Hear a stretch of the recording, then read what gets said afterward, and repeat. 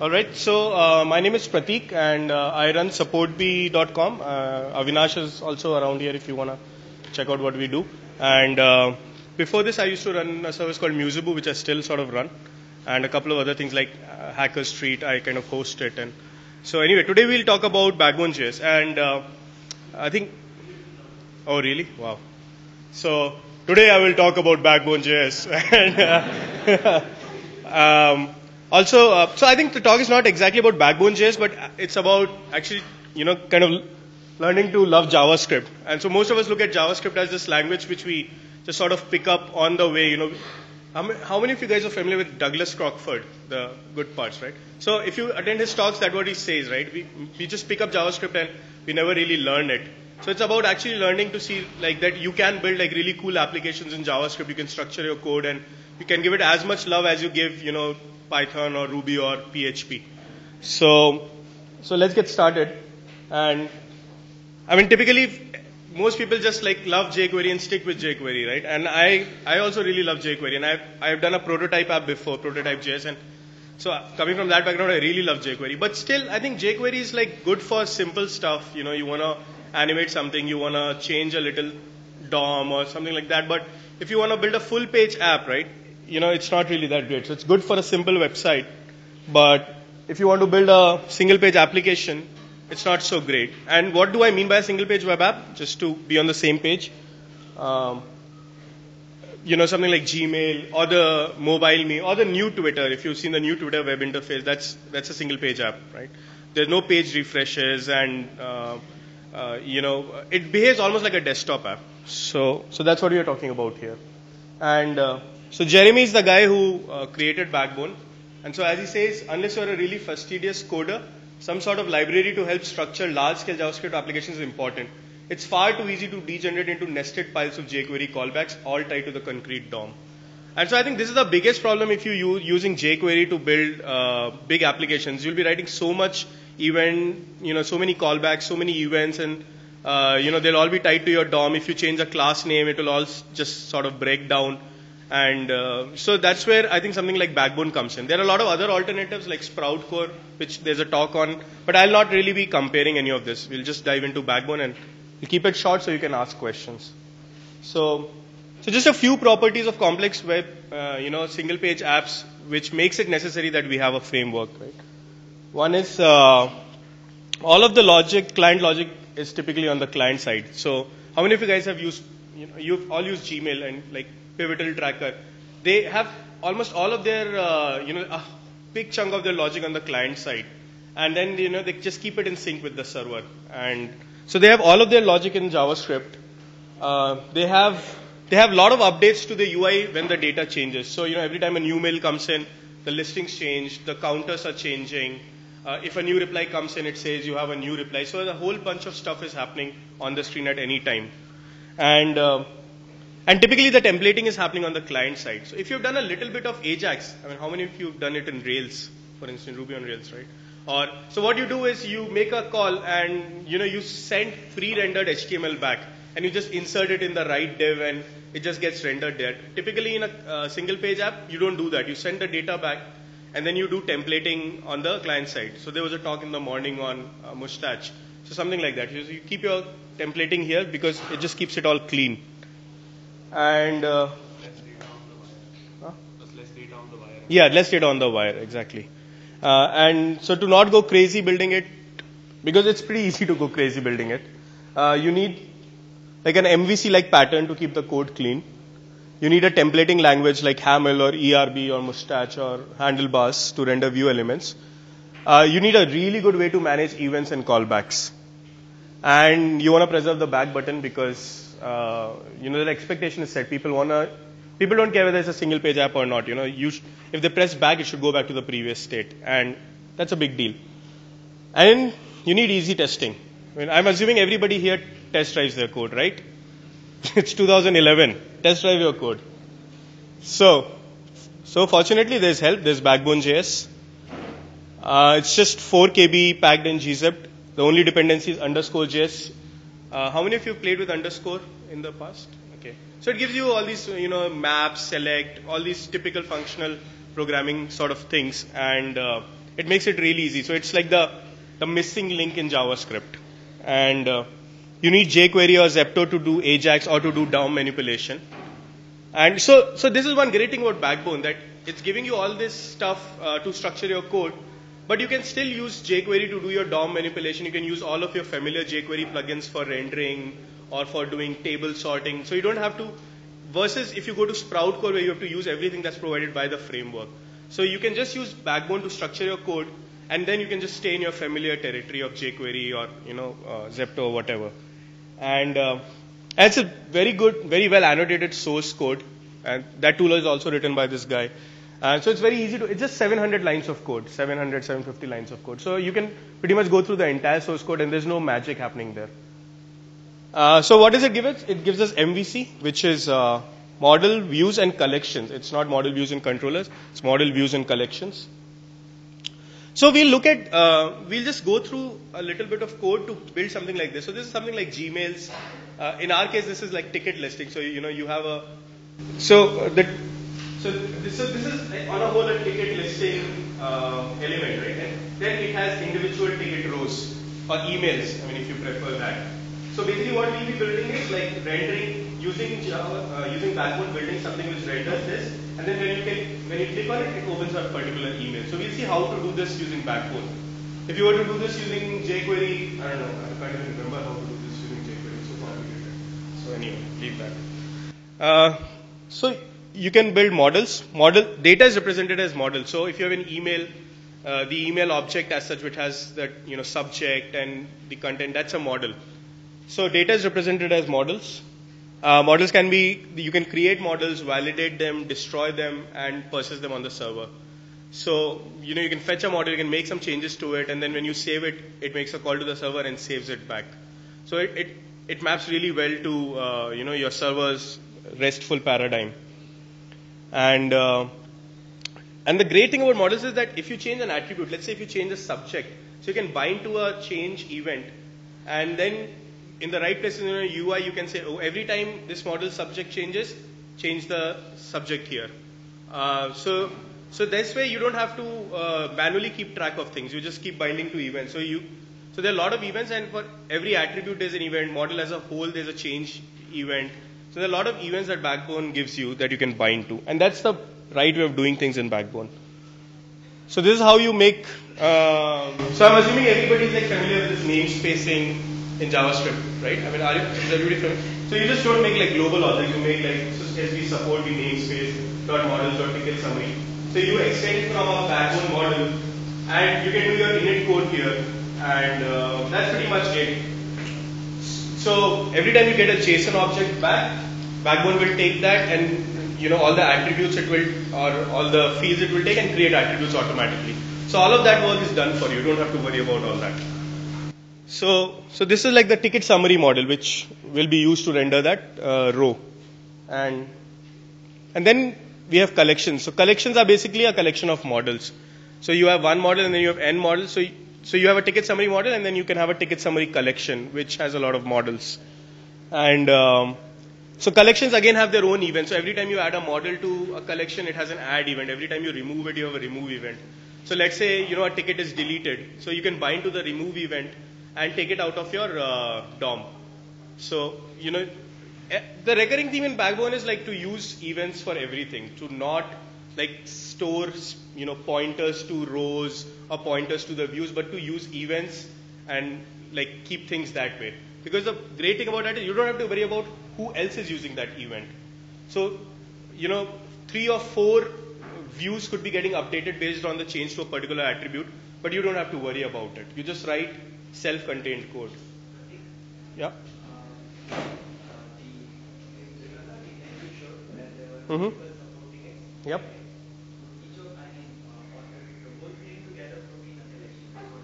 No, so actually you will see in the future, basically what happens is, so we'll just wait. We'll come to it.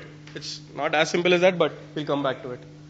So if collection of models triggers events. And so what you can do is you can, how many of you are familiar with the RESTful paradigm, right? Where you have like /tickets and then you have /tickets/ID. So you can give your collection a URL saying /tickets, and it fetches a bunch of tickets And then it understands that this is a collection of these models, so it will initialize individual models for you. At the same time, it will keep calling those add callbacks, so you can do something about it. So you can fetch from a collection, and then when you're saving, if let's say an individual model back, it will derive its own URL from the collection. So it knows collection is /tickets, so my ID must be /tickets/ID. So it all maps really cleanly with RESTful sort of URL structure. And how well are they mapped with HTTP verbs? Really well. I'll show that actually. So, and one other thing is that you can define a comparator in your collection. So what happens every time you add a new model, it will invoke that comparator and insert it in the right order. So you can be sure that if you worry about the order of models, you can be sure that it stays in that particular order. So they have this one neat thing. And so this is how collections look like. This is a ticket list collection. It's a collection of the model that we just defined, ticket summary model. This is the URL it should fetch now. So this is a name ticket. This can be used for passing, like if you send your JSON with a top level namespace thing, you can decide if you want. So you can use something like this for that. And again, this has an initialize. And so you can do some stuff here, whatever you want to do. So you can, I don't know what you may want to do here. Yeah, so I'll show that actually. So let's come to the views. So unlike, let's say if you're if you're comfortable with Rails or Python, or typically the views there are very dumb things which just pretty much like render stuff. In here actually views are more like controllers. Views are the ones responsible for initializing things and hooking them up to each other. So views are actually like pretty intelligent in Backbone. So they are more like Rails controllers. And they are responsible for instantiating collections, binding events, doing the fetches as you asked, all of that stuff. So if you see, this view is pretty complicated, right? So what you do is you initialize the view. Now see, what we wanted to do a listing. This is like a typical UL-LI thing, right? You have a topic. So you can just say this ticket list view, the entire view is a UL. So it will initialize it with a with a tag UL. So you say it's a UL, and then here you initialize a collection. So you say, okay, this ticket list is this collection. Now, bind all this. If you were in this talk, the first talk of objects, this basically makes sure every time add on or add all is called, the JS is already bound to this object here. So this is an underscore thing. You don't worry too much about it right now. The interesting thing is here now you can say that on the ticket list, add event, bind add one, and on a refresh event, bind add on. So when you fetch from the server a collection of tickets, the refresh event is going to be called, which will basically call add one on each. And when you see add one, what it does is it passes in that particular model and instantiates another view. So those will be the actual rows. So this is the big view. This is the one which contains all of these. And then each of them will be individually initialized over here. So every time this is done, and it will initialize the view, take this and append to the DOM. And now one interesting thing over here is, if you see, we are not worrying about the actual class name or the actual ID of the thing. So when you do a $this.el, we are already, the selector is already scoped to this UL tag. So everything is happening inside that UL now. So you don't have to worry about where it is placed in the page, what is its ID, it doesn't really matter anymore. So this way you can just worry about the particular component you are working on, and you don't have to worry about the page as a whole. So right away all your worries like drop by like a factor of 10 or something. So you initialize a ticket summary view, pass it a model, and then once you are done with that, you basically start appending it. And as we'll see in this one, so ticket summary, I think that snippet is not here. So this will have a top level so this will be the LIs. So this will be the each individual LIs which will be created and appended to the UL. And so again the same kind of thing what you do over here is actually, so one thing that you can do in use is you can pass it events. So you can say on click, do this. And again as you see, you're not really thinking in terms of the DOM a lot. You're just saying this view as a whole has this click event, and on click event open ticket. And on open ticket what we do is we change the href. We change the location, and that should somehow get handled. So you are just worrying about like little pieces of functionality. You're never worrying about the app as a whole or the page as a whole. Essentially, you're decoupling from the DOM. You're decoupling from the DOM, and even when you are like conventionally when you would like render UL and then you'll run a for loop and render LI. You are not doing that anymore. So the benefit of that is, let's say now you have a new ticket. You add it to the collection. Immediately the add will be fired, which will fire the add one, which will insert it into the DOM. So like it just stays like really clean. Can we take it later? A little later? Okay. So just finish this flow. It's very hard for it to stay in your head for too long. So one thing which we are doing over here is that in the render here, we are actually calling a template and we are passing it the model. So this is the client-side templating that I was talking about. So if you see, in any of this there is no HTML really, right? And you should not have that because your HTML can change, but this structure as such is going to stay the same. So for that you use client-side. Yeah, so this is defined in handlebars. So we use a templating language called handlebars, which is a superset of mustache. So this is your template. So here it's there because the code went out of sync a bit. It should have been. So what you can do here, it's like a very logicless template. You can't really do much logic. You can't run loops here. You can do simple if else. So this is like an if else. If it's 100, then bold it. If it's not 100, then don't bold the subject. This is a helper. So you can define and you can define some helpers. So you can say from the requested object, extract a name or email. So if you want to do anything complicated, you define helpers. But overall, your template stays very, very simple. So what a ticket summary view would do is it would just pass it a right object, a ticket object with a top level element ticket, and it will render this. This thing will come back and be rendered as a ticket row. Why do you want to use underscore JS already have a different thing? Yeah, it's your just personal preference.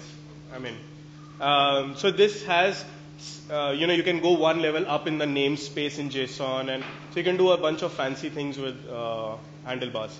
So it just makes it a lot easier. And so yeah, this is the URL thing which we were talking about. So collections have a URL. The models derive the URL from the collection, or you can define individually if you want. And they map really well. So create maps to post / read, get, update, export, delete is delete. So it maps like really well with the RESTful thing. And finally, Backbone gives you some. You have to write the logic for that. So you have to write some custom logic for that.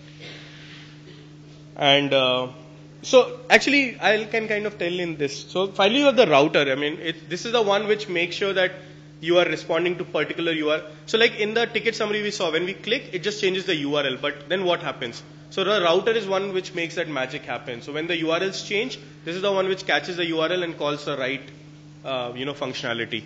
So they are used for setting up routes. The great thing is you can add routes during runtime. So so you may not immediately see the benefit of that, but it's like really useful if you have, if you start building a real app. And so you can add routes during runtime. And so this is how it looks like. So these are not HTML5 routes, but you can opt in if you want. So what this means is, right when my app is served, if it's like, let's say the app is app.com, right? On app.com, when there's nothing after that, match the dashboard route, let's say. So the app URL will match this route. The dashboard route, in our case, what it would do is, it would create that ticket list view, that big listing, a new instance of that, and it will actually append it. So this is where you append it to a particular place in the DOM. Until now, you don't actually care about where it's not even in the page actually as such. So this is where you append it to the DOM and show it. And when you match ID, something like this or hash ID, then you match the open ticket route and hide the listing. Automatically fallback, if history state is not supported, does it automatically fallback flag ID there? I'll just show that actually. So you're getting right. So this is where the sort of magic happens. So that's why it's very easy to support. People can copy a URL and send, and it's not dependent on the state at all because the right URL will be matched. And then you can say this is the default URL, so match this one or whatever. So it's very easy to preserve back button and also like have people be able to copy and recreate the state of the app in a new browser. And the engine room on ground floor, is this the entry point? yeah, so that is the entry point. Yes. So yeah, so what you do is you basically you just say you initialize that and then you say you start the history, and this is where you can opt into push state, but you'll have to change the URLs to slash. But if push state is not supported, Backbone will change them back to hash. Or if So people what do I specify when I start? Should I say slash or hash or nothing? no, so if you want HTML, it should be slash actually. You don't want to use the hash codes, but Backbone will change it if it's not supported. Why not just ask us without a slash and just background take care? Yeah, that's true too. I don't know. And one thing is, Backbone is itself like a moving target, so they do keep changing stuff. So for all that, it may change. And so you basically, to run your app, you initialize a new router. Sorry to interrupt. Yeah. One more question. And what if I happen to? So you said that the history state is preserved, right? Mhm. Does that mean that on the server I have to configure such that anything? Yeah. That also has Yeah. So you have to. It's not so much true for the hash URLs because the hash URLs are ultimately loading the same page. But if it's a slash URL, yeah, your server should understand that. So I always configure my server. You have to configure your server like that. Yep. So it needs server-side support. And so we initialize the router instance since that is the default one. It matches the dashboard route, which creates a new instance of ticket list view, which creates a ticket list collection and fetches it. The fetch calls refresh. The refresh is already bound. So the refresh handler renders ticket summary for each of the tickets fetched and starts appending them to the DOM. So basically this is the process. Now once it is rendered, each of this ticket summary, as we saw, at an on-click handler. So you click on it, it changes the URL to hash ticket ID, which matches the second route that we have defined, which is responsible for instantiating an individual ticket view. We did not see the code for that, but you can write the code for that, and So basically the paradigm is you initialize your app, match the default route or something, and then after that, at least that's the way I do it. I just keep changing URLs and keep matching those URLs to some handlers. So you can always like on click just change the page, but that way you'll not get the benefits of the back button or browser history or anything. So you should avoid that.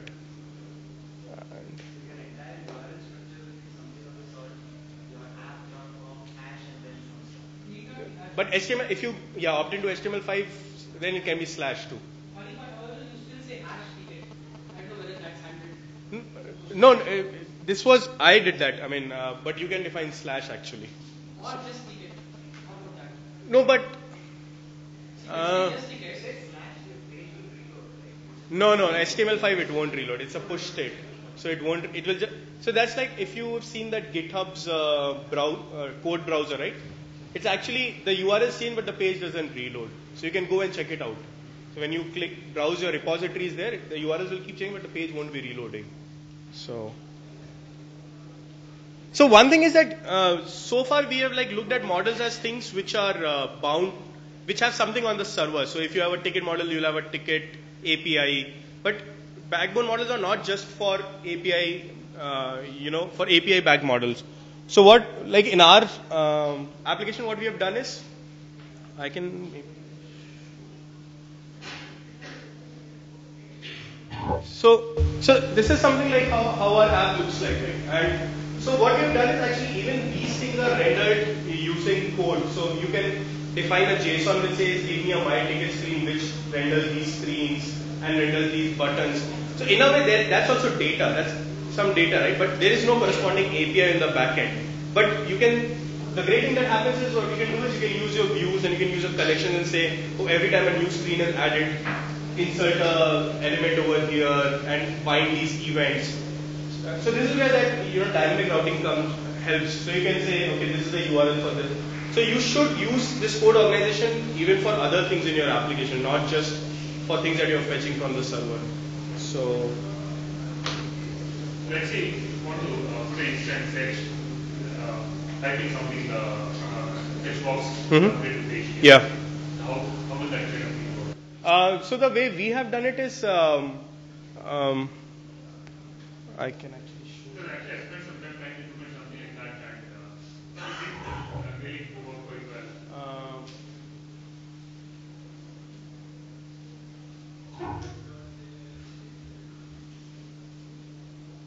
let's see if the code is here.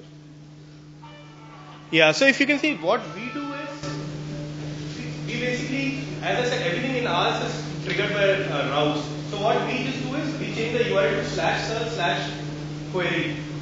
And then we handle this route into the open search listing. And so that's how you can handle pagination. So you can say /search:/query and page:/page. And you open the same search listing, but in the handler you pass a page parameter. And so when you are making the API call, you pass that page there. So as I said, we just handle everything using URLs actually. Yeah, but how will the collection change then? No, so the collection, you will define a new, you will instantiate a new screen, a new view, and then you will replace your current view with that view. What we do is we keep a stack of views. So when you press the back button, the older one is just like popped out and made the current one. So yeah, so these are some of the patterns that you can use. So what we have is we have something called current view. So what we do is we don't actually manipulate the DOM directly. We just say, okay, if current view, set this particular view as the current view. So then that takes it and sets it as a current view, and all the older views it will hide and also call something like you are not the current view. So then you can either recycle them and remove them from your DOM, or you can reduce the polling frequency or do whatever you want. So we have sort of developed this framework for ourselves. So ultimately you will have to do something like this if you are writing a very complicated app. And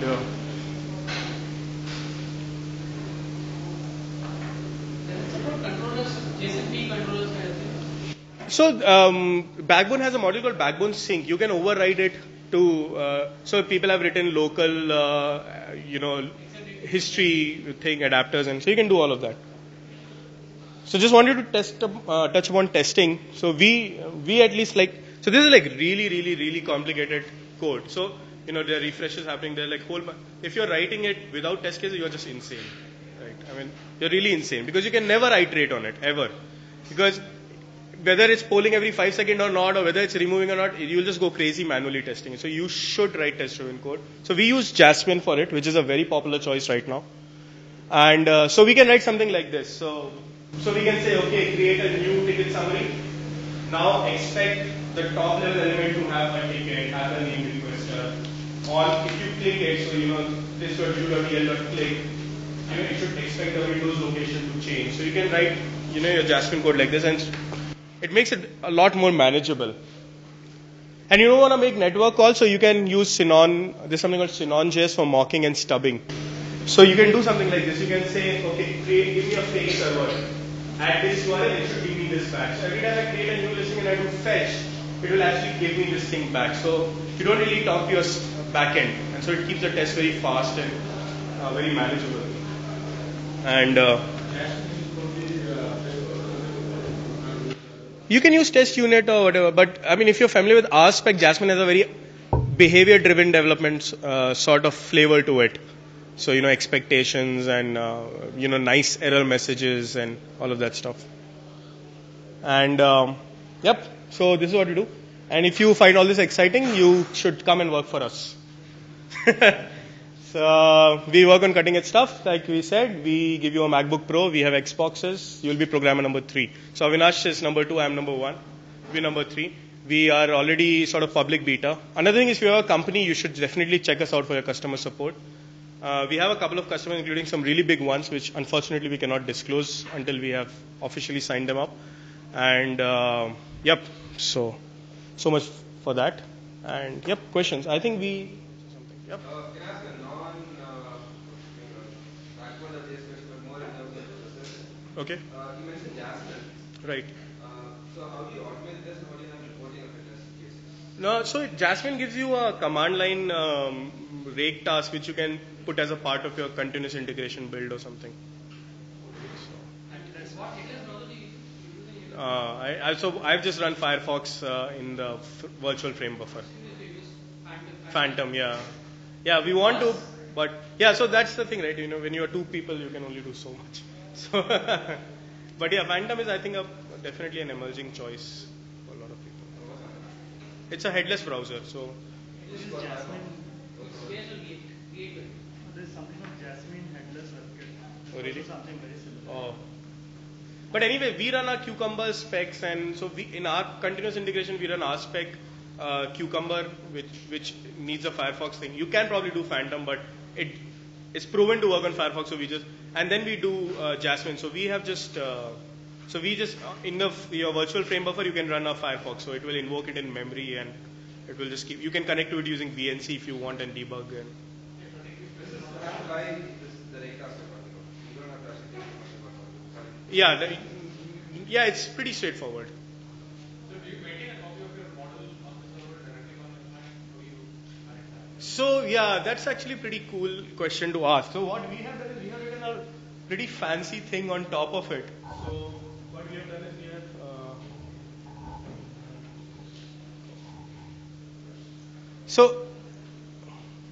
where is it? Okay. So actually, so we have written a little wrapper. So what you can say is you can say something like keep in sync true. So what it does is, like every time now you initialize a model, it will actually, it's like an identity map thing. So it will actually take, if already a model exists with that ID, it will take that object, but it will sort of reinitialize it with new attributes that you pass, or if you do a fetch, it will fetch. So what happens is, even if you have, so like there is a ticket summary with a ticket for a particular ticket, then there's a full ticket view. And as I said, we keep the views so that when you do back and forth, it's really fast. But if you initialize different mod, which is the backbone's default behavior, then if you change something here, it won't be reflected there unless you do the next refresh. But if you do something like that, it's basically all bound to the same object. And so you change one attribute here, and if you're bound to the call, everything changes or everything bound to that object. So is the server copy also pops out? No, so when you do save, it will be preserved there. Anyway, yeah, you have to do explicit save. Yeah. And your server is basically a CRUD, right? Yeah, it's a CRUD app. So one big benefit of doing something like Backbone or single page app is that you have a fully functioning API, right? When you have a version 1 of the product. So everything that in our case, the admin side of things we still do using Rails views, but everything else is just it's a JSON API. Yep. So pretty much I can use something like MySQL with a play CRUD module or something. Yeah. Though we recommend using Postgres. So what we have done is we have done.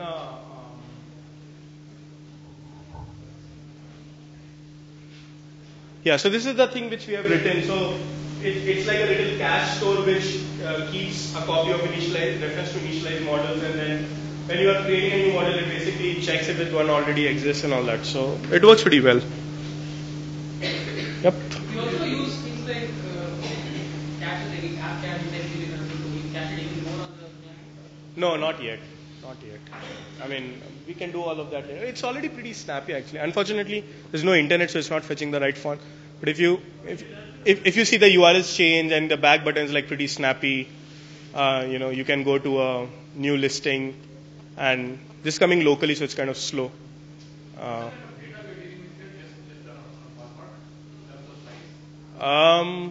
That's a good question. I don't know.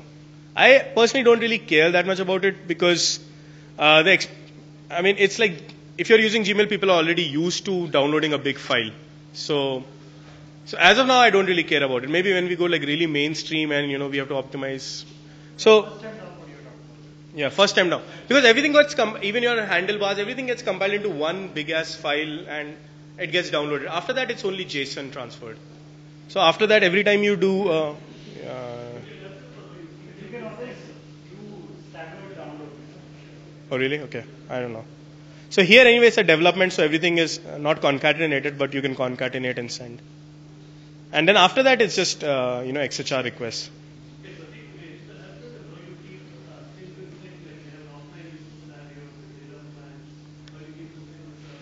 Right now it's all server. But as I said, you can override that backbone sync module, and so every time you do save, you can save a local copy and then save. So it's pretty easy to override all of that stuff. Hey, just outside this digital thing, have you thought about how to protect your code? No, actually we want to open source this app. Because if you think about it, it's like the de facto reference for our own API. So, I actually wrote a blog post about it. So my philosophy is that core of your product is actually the API and all the user experience. And if you want people to adopt your API and if you put this code out, it's actually like a very good rep because it always stays in sync. So people can just look at it and see how the API functions. So there's actually no reason to try to protect it, really. Prateek, languages comes with some view components also. The underscore comes with a templating language. But like use like collection view or maybe table view. Those kind of No. That's what I said. So you can use your regular jQuery plugins for all of that. There is no. So this dollar is a jQuery dollar. So you can do whatever you want. So when you say dollar of certain element, it gives you a jQuery whatever the DOM object or something back, and you can do whatever you want with it. So you can use any plugin. Can I use jQuery data templates with this? Because the way I see it is these guys don't come up with, they don't have any, so if I want to view a data grid, if I want a data grid view, I'll have to write a template for it. But, Yeah, handlebars is just our choice. I mean, you can use whichever templating language you want. And one thing which we use is we use something called Jamit. At least for Ruby projects, it's like really. So that will compile your templates and make it available in a global namespace, and so it makes it very easy to use. But yeah, you are free to use any templating language you want. Can you compare Spine with Backbone? Yeah, so Spine came out after Backbone. So some of the things which are missing in which Spine did better than Backbone were like this identity map, but we had already written our own. So So what would you recommend? I mean, as a I think give both a good shot and see which one works for you. No, we have a poll right now. We want to. I mean, if you were in the last talk, I don't know. We want to do more like a push-assisted polling thing, which is like because polling. So push works really well when everybody's tied to one channel. So if you are on a ticket and you want to update the replies, it works well. But if it's here, there are a lot of combinations depending on who's logged in, which company, which view they are on. So what we want to do is we want to just broadcast an event saying, okay, in your company tickets have been updated. So then you can initiate a poll. So maybe we'll do that later. You can use it if you want.